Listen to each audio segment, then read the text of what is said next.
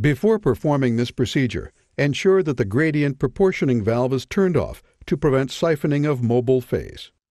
To do this, press the Diagnostics key from the 2695 main screen. The Diagnostics screen appears.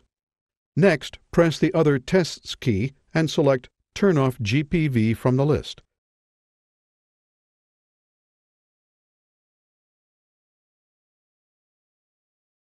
Then press OK.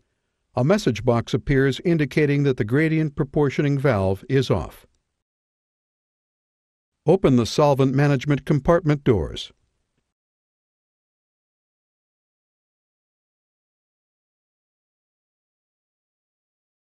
Position a 1/4 inch open-end wrench on the fitting at the bottom of the check valve housing and a 5/16 inch open-end wrench on the compression fitting.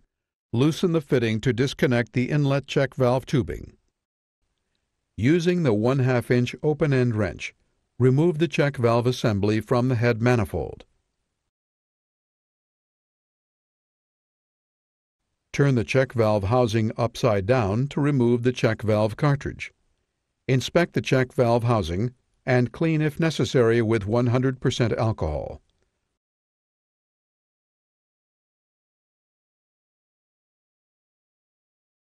Wet the new check valve cartridge.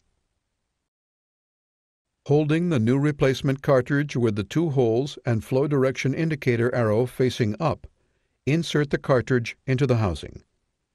Reinstall the check valve housing into the head manifold and finger tighten. Using the 1/2 inch wrench, tighten the housing 1/8 of a turn. Reconnect the inlet tubing to the check valve housing and tighten using the 1/4 inch and 5/16 inch open-end wrenches.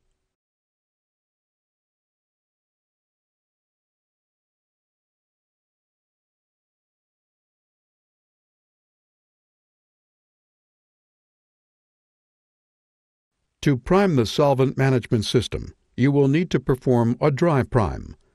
Begin by pressing the menu status key to enter the status screen.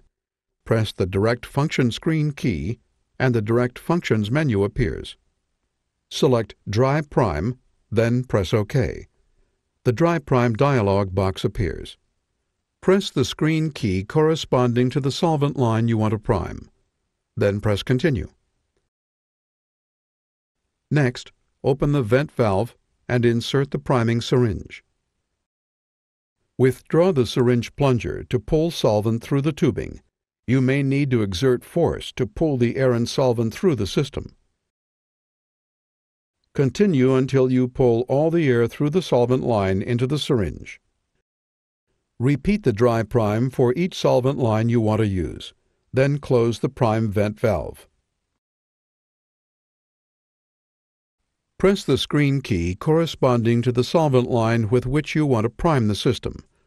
Waters recommends that you prime using the solvent with the lowest viscosity to help purge air from the lines, especially if the inline vacuum degasser is installed.